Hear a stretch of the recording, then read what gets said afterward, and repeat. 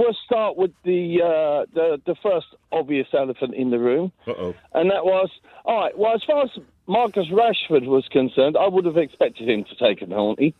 Okay, but the two young lads that came on, right at the end of the match, right, you had far more senior players there, right? You felt that your other caller covered this, basically, right? But, so I think Southgate is just spreading manure to cover a bad decision he made. Right. Okay. All right. Firstly, he's looking forward to, chronologically, I say, the next penalty shootout, maybe possibly in the World Cup, as to who will take his penalties, and he's explaining that it will influence his thinking. Surely that's what he's doing, rather than covering up what happened last year. No. No, it's got even worse, because now he's saying, oh, well, I might not consider this player because of his skin colour. That's racism. He's not fit to be a manager. I'm sorry, that's the end of it. He's a bigot. He's just said it. I'm sorry. No. If he has to consider the guy's colour... Michael, if he's considering the man's emotional well-being and he doesn't want to subject, let's for the purpose of debate say, an 18-year-old to the most appalling...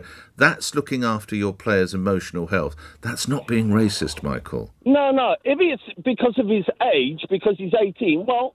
and he's inexperienced, he should have done that last time. But he isn't. He clearly said it's because of the guy's colour. He clearly said he will consider because of the guy's skin colour. He clearly said that.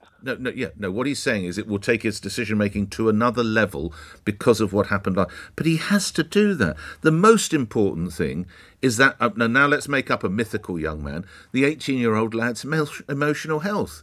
If he misses or has it saved and he goes through hell and you start possibly leading towards self-harm, the manager has to be aware of that, Michael, and that is not racism. That's care. Okay, no. Okay, let me come back to you. No. You can't just tell me. No about it, Michael. That's caring for people who are under your charge. So David Beckham getting sent off for flicking out a foot back in the World Cup, right? Donkeys years ago, right? What about his emotional health?